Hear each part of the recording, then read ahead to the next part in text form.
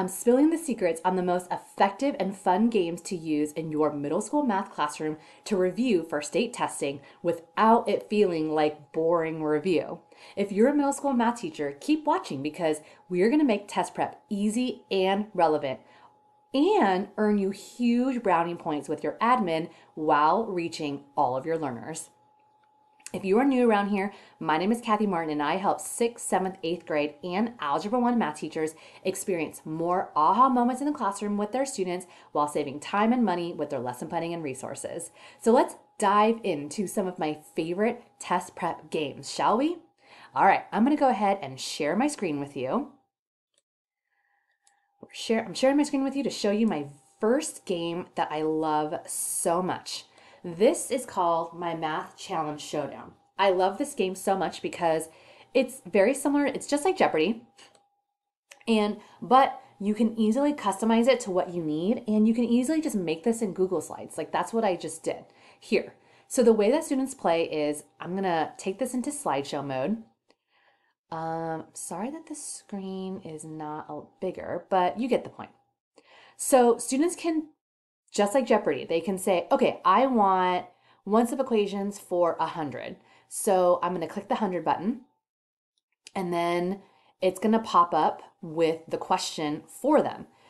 This is blank right now. It says insert question here because this is a brand new game that I just made and I have not gone in and created any of the questions yet. But you can see exactly what happens, right? If they pick distributed property 100, it will take them to the distributed property 100 question and they'll either answer it and get points or don't get any points because they might have gotten it wrong. But this game is super fun and I love it because, again, you can customize it to what you need. So you can customize this to whatever math concepts you're teaching, or if you wanted to use it for test review like I'm doing, I can bring back all of these old math concepts that we might not have talked about for a while and bring it back in a super fun way. Okay, next game is probably my favorite game to play, and students beg to play this game. It is called Grudge Ball. You do need a Nerf ball and a Nerf basket. If you don't have a Nerf basket, you can use like a trash can or anything like that students can throw things in. But I would highly recommend a Nerf ball because it is very soft and you can just ensure that nobody gets hurt by it. One thing to note that it is important that you talk about the rules and appropriate behavior during this game. So like we're not throwing the ball at each other. We're not, like any whatever because this gets rowdy and it's supposed to get rowdy and it's supposed to get fun and I'm all about it, but there are parameters that we have to stay in between, right? Okay, so let's dive into how do we play. You can see here, this is an image of my classroom board. I have split my class into teams of 3. You can do teams of 3, 4, 5 probably would work, but I don't know if I would do more than 5. That would get it's just a lot to like manage. But all of these X's represent lives. So team 1 has 10 lives, team 2 has 10 lives, team 3 has 10 lives, okay? And I tell my students that every team must be prepared to answer the question, even if it is not your turn, because you need to be ready to steal if that's possible. So what I do is I will put one question underneath my document camera so that everyone can see the question. If it is team 1's turn, they have an opportunity to answer the question.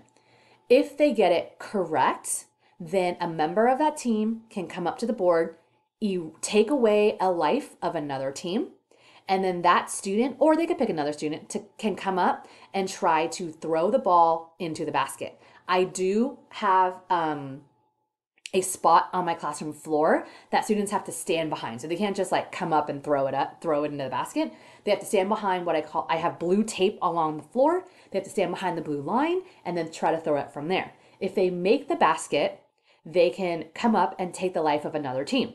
If they don't make the basket, then okay, great, you did a good job. Move on to the next question, okay? If team 1 ended up getting it wrong, then team 2 has an opportunity to steal. But if team 2 is like, I was just sitting here and like we're being, like we're not listening and we're like, and then and then team one gets it wrong, and then you're like, oh, team two, do you have the answer? And they're like, oh wait, like we haven't figured it out yet. Like, nope, too bad, so sad. I'm moving on to team three because you should have been paying attention and trying to solve it all along, right? And I do this for two reasons. It's to keep everybody engaged in the process, and it's to keep everyone practicing every single question that I'm giving, even though it's not your turn. And then last team standing wins, right? It's so fun. And it's much harder to score a basket than you think. I may or may not have spent a solid 30 minutes just trying to score baskets myself, and it's very hard. Kids will look and go like, oh, it's so easy. It's not easy. I would recommend you get a Nerf ball basket set at like Target. That's where I got mine. And it was like $12 or Amazon, I'm sure, and just post it on your wall, and it's so fun.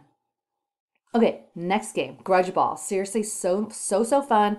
Students beg to play weekly. All right. The next game that I love so much is a game called Justify It.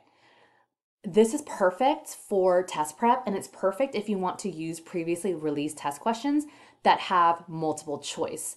So assuming you are using previously released test questions with the options or with the answer choices A, B, C, and D, you're going to label your 4 walls with A, B, C, and D. You're going to put the answer or put the question up on the board or under your document camera or however way you want to project the question. And then you project all the answers too.